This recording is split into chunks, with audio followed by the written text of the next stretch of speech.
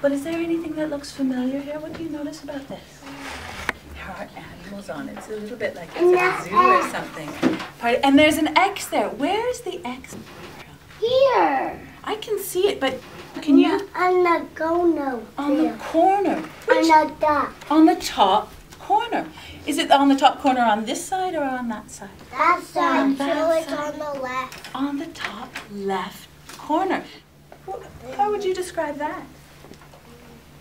Like animals on each side.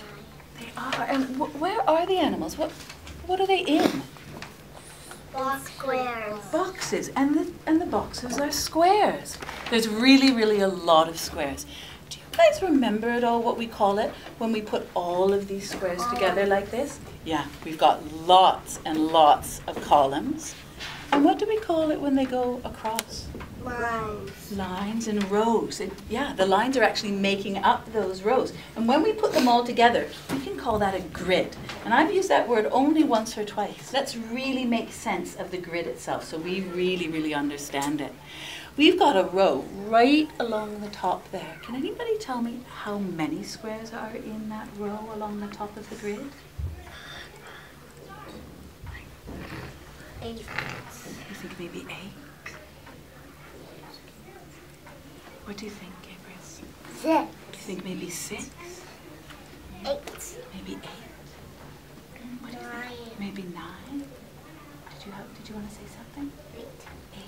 So we have a few different answers. Would it make sense if we count them together? Yeah. Every time I point, I let's say count them right them. up. Okay.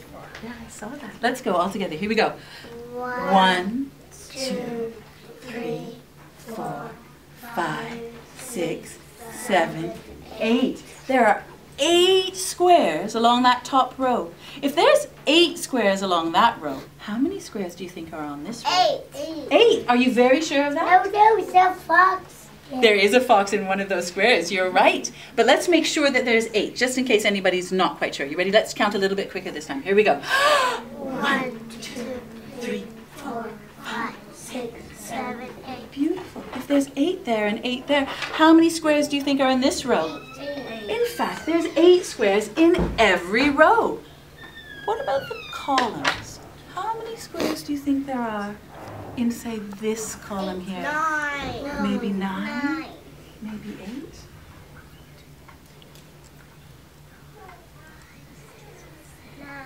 8? 8. 8. So we've got 2 different answers. Shall we check it out? Let's find out. Here we go. 1, 2, 3, 4, 5, 6, 7, 8.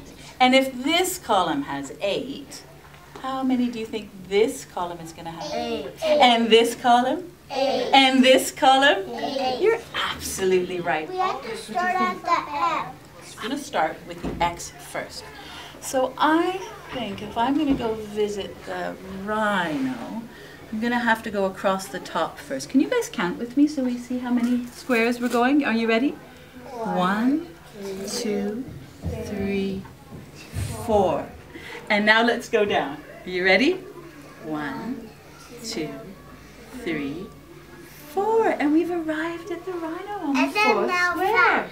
Now, let me show you a way to direct people to get to the rhino. Did you see how we went in this direction first? And how many did we go over in that direction? 4. Yeah. We're writing a little You made code an arrow. now. We made an arrow. We made an arrow going this way because that's the way we went. And then we changed direction. Which way should I draw the arrow now? Down. So let's do the next one. Down. So, and did we go 3? Let's check. 1, 2, 3. Not there yet. 4. There we are. So let's get another 4. So we've written a little bit of a code here.